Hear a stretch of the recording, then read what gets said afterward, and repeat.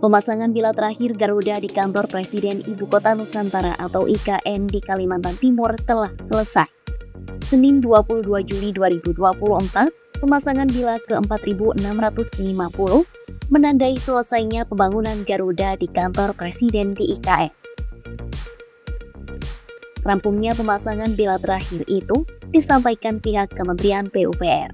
Plt Kepala Otorita IKN sekaligus Menteri PUPR Basuki Hadimuljono menyampaikan syukurnya usai rampungnya pelaksanaan pemasangan bila terakhir pembangunan Garuda. Alhamdulillah, malam ini kita akan melihat pelaksanaan pemasangan bila ke-4.650 yang menandai selesainya pembangunan Garuda kita ini.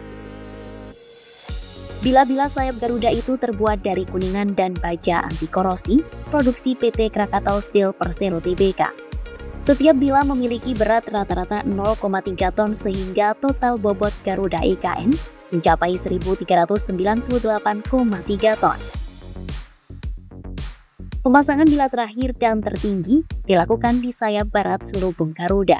Proses ini merupakan bagian dari penyelesaian akhir gedung kantor presiden di kawasan inti pusat pemerintah atau KIPP IKN.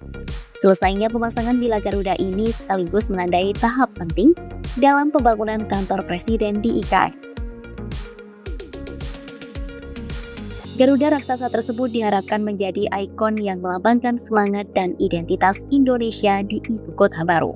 Penuntasan bila tertinggi sayap Garuda itu disaksikan langsung oleh Menteri Basuki dan Presiden Direktur PT Siluet Nyoman Warta, perupa yang merancang dan membuat bila-bila tembaga pembentuk sayap Garuda.